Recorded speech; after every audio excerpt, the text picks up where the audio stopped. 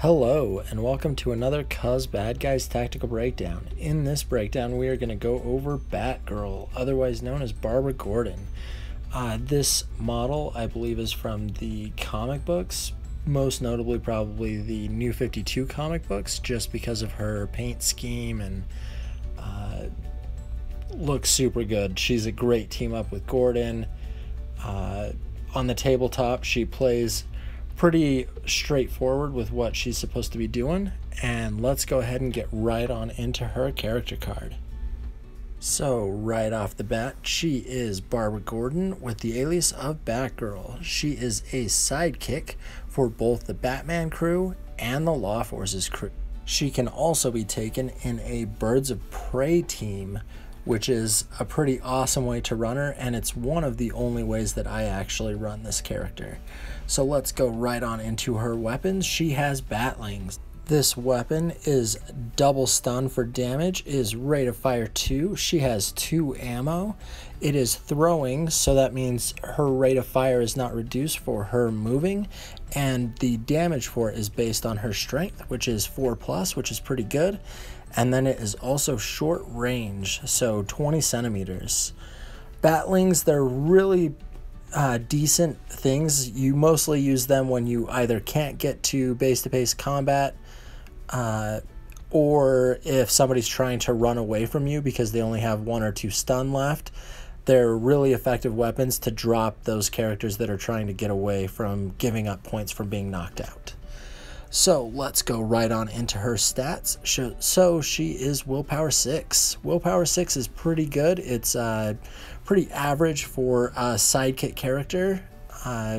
She doesn't have all the counters in the world to be able to do stuff, but still pretty good. And then something that I've already touched on a little bit, which is Strength 4+. This is actually really awesome on her, because most female characters in the Batman game, I don't know why, but for the most part, they're Strength 5. So they're rolling 5s and 6s to damage. But Batgirl, she is Strength 4+. So damaging in close combat and when she throws her battlings on a 4, 5, or 6, which is pretty great.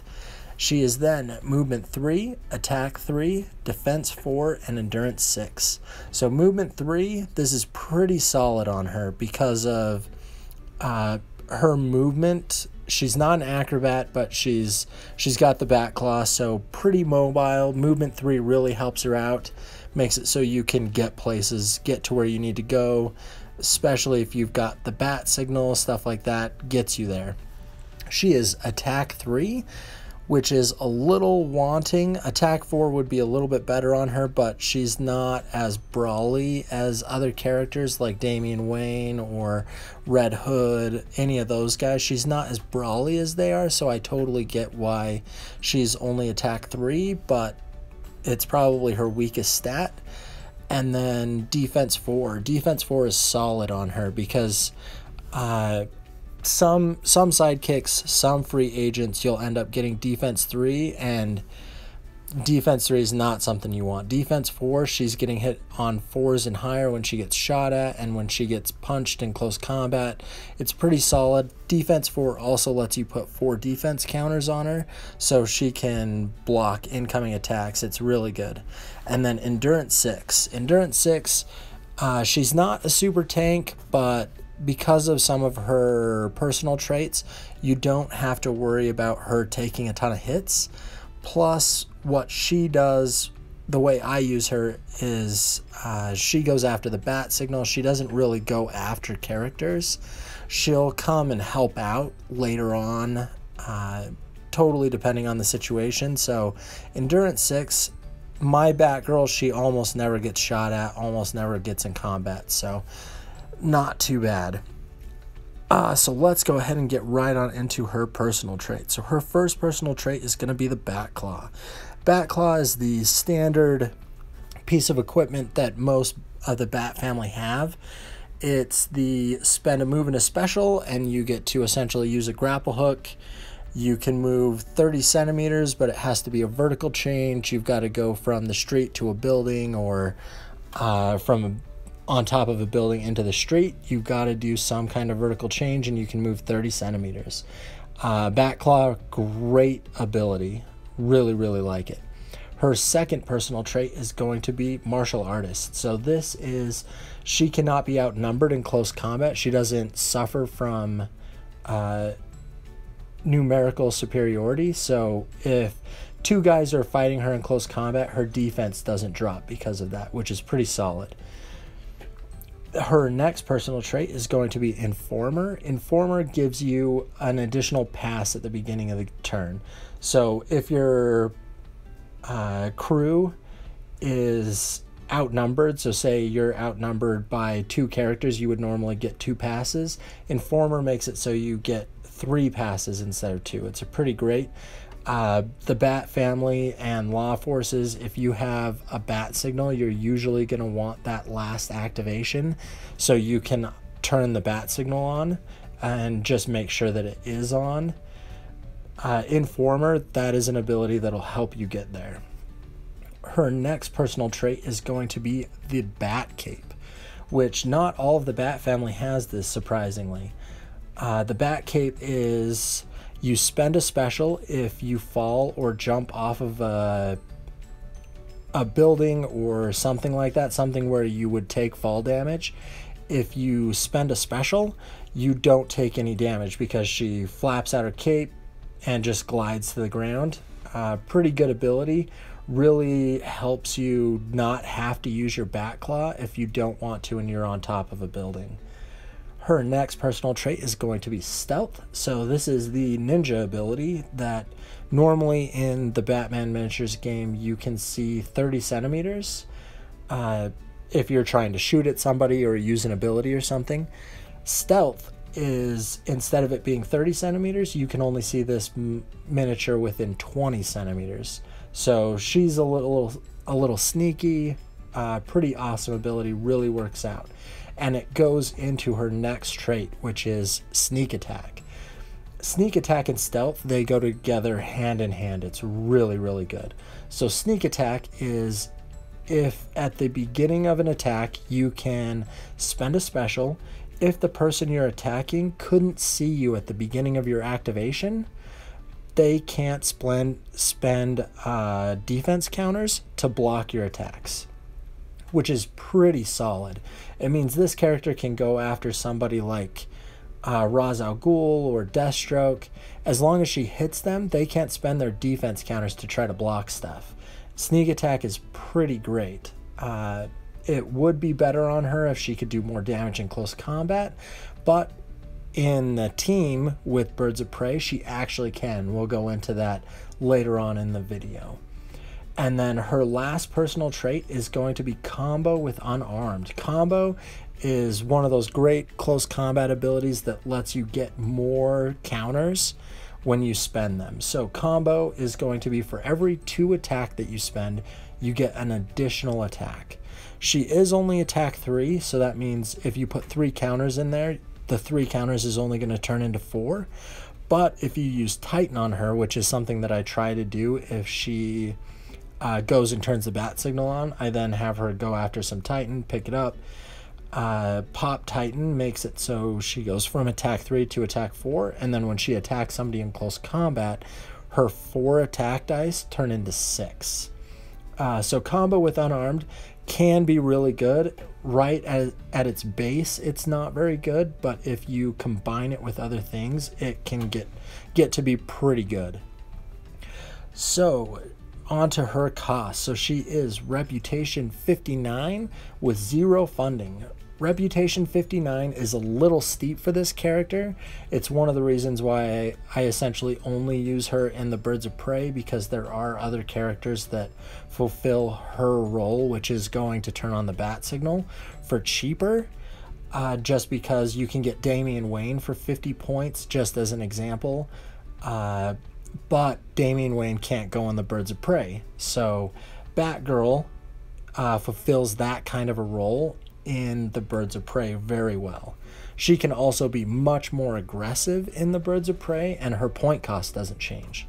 So That is some pretty great stuff. And then funding, she costs $0 and she has a ranged attack, which, just like I was talking about earlier, the battlings, you don't want to depend on those to knock people out, but they are great when you just need to put 1 or 2 stun on somebody, because it is a ranged attack. As long as you hit them, you're going to do 1 stun no matter what because of the scratch rule. And then she is strength 4+, so 50% of the time when you hit somebody, they are going to be taking those 2 stun. And getting those for free because of no funding is pretty great. So let's go ahead and go on to strengths and weaknesses. So let's cover strengths first. Her strengths are going to be her stealth. That is an ability that's going to keep her from getting shot at. Combining that with the Bat Claw and the sneak attack, because she is willpower 6, you can put 1 dice into movement, 2 into special, and then 3 into attack, and that's her 6 willpower. It makes it so she can Bat Claw off of a building, and Bat Claw is 30 centimeters and stealth is 20 centimeters, so as long as you have that 10 centimeters to play with and you can actually base somebody, you can spend that 1 special for sneak attack and then punch somebody 4 times because of combo, and then they can't block.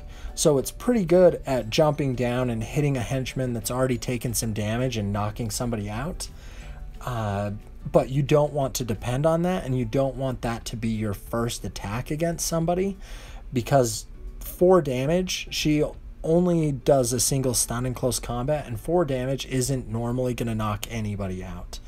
That, and you have to roll perfectly. You have to roll hits and damages with all of the dice. So don't depend on that. The thing that this person does, this character, Batgirl, she goes and turns the bat signal on really well, and then she is a great objective grabber because she's 59 points. She's pretty fast with the Bat Claw and movement 3. That is what she does. Her weaknesses. Weaknesses are going to be her attack. Attack 3. It's not very good. It is better in the Birds of Prey just because of some of the things that she gets.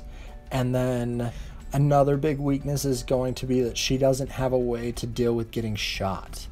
So anybody with night vision or a scope, anything like that, you want to make sure that she is not in range of that person to shoot her, because she is not an acrobat. She doesn't have dodge. She doesn't have bat armor. Doesn't have any defenses from being shot at. So you want to play off of her stealth and then make sure guys with those abilities, with night vision, total vision, any of that stuff, can't draw a line of sight to her, because with only endurance 6, she'll get shot by somebody like Deadshot and she will hardcore go down. So let's go ahead and go on to her Birds of Prey abilities. So with Birds of Prey, the latest FAQ has given the Birds of Prey boss some more abilities. So the boss gains +1 willpower, so Batgirl goes from willpower 6 to willpower 7, so getting more counters to activate on, and it also makes it so she can pass willpowers with a higher chance, so she's passing on a 7 instead of a 6. She also gains leadership, which is a bubble effect that lets friendly characters re-roll willpower checks, which there aren't a ton of willpower checks that you need to do, but if somebody tries to hypnotize somebody or something like that, leadership is a great ability. And then the biggest thing that helps her out with this is going to be reinforced gloves. So reinforced gloves is going to be just like Batman, just like Bane. Instead of doing the 1 stun in close combat, she does 2 stun, which is awesome. It like doubles her output, makes her a much better model. So in the Birds of Prey, Batgirl is a great leader. She is a great boss to have for the crew. Alright, so this is my model for Batgirl. This is actually Stephanie Brown. That's the reason why she has blonde hair instead of the red hair that Barbara Gordon has. I'm a big Stephanie Brown fan just because when I was painting this model, I was actually in the middle of reading Batman Forever, And in that, she's, spoiler, but a few years ago, she actually took up the mantle of Batgirl, and then she was also a Robin. Stephanie Brown, awesome character, great in the comic books. Really like how this character actually came out, how her blonde hair looks, and then the black and the yellow is just classic Batgirl. Really great stuff. So let me know what you guys think. How do you guys play this character? Do you like playing her more in Birds of Prey? Let me know. And remember, cause bad guys.